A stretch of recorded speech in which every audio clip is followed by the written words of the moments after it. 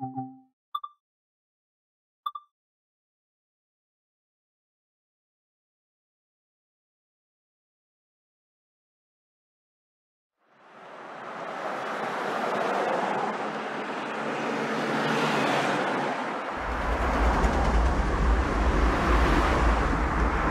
to Potash. In this training module, we'll learn about operating the Union Pacific General Electric AC4400CW. The big AC4400CW is an example of state-of-the-art U.S. diesel locomotives with 4,400 horsepower and AC traction. You'll be the engineer of the 2-unit lash-up right in front of you. Let's begin by preparing the units for service.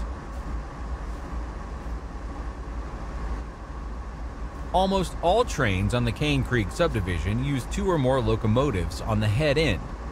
We thus have to set up the diesels accordingly as lead and trailing units. Let's start by climbing aboard the trailing unit, which is the one farther to our left.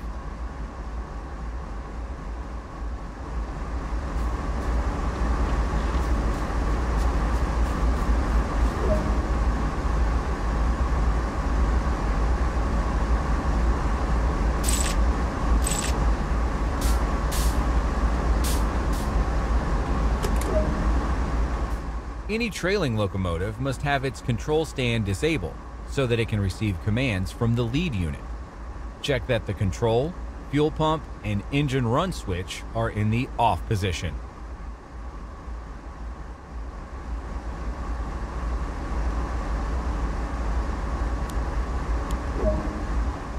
Trailing units must also have their brakes set to cut out and trail. This is the default setting for all running locomotives at scenario start. So we can move on to the lead locomotive now.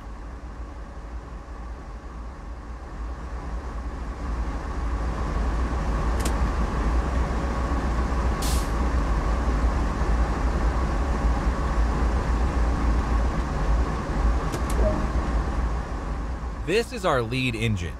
In other words, the unit we'll be operating from. We must thus switch on its controls.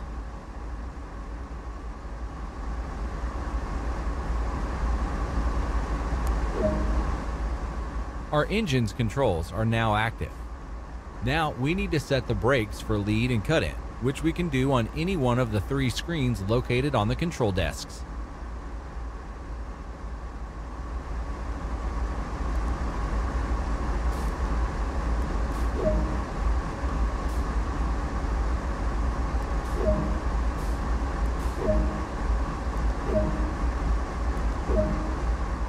Our 2 units are now ready to go to work.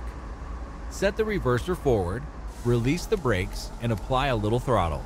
Then carefully proceed to the destination marker and stop there.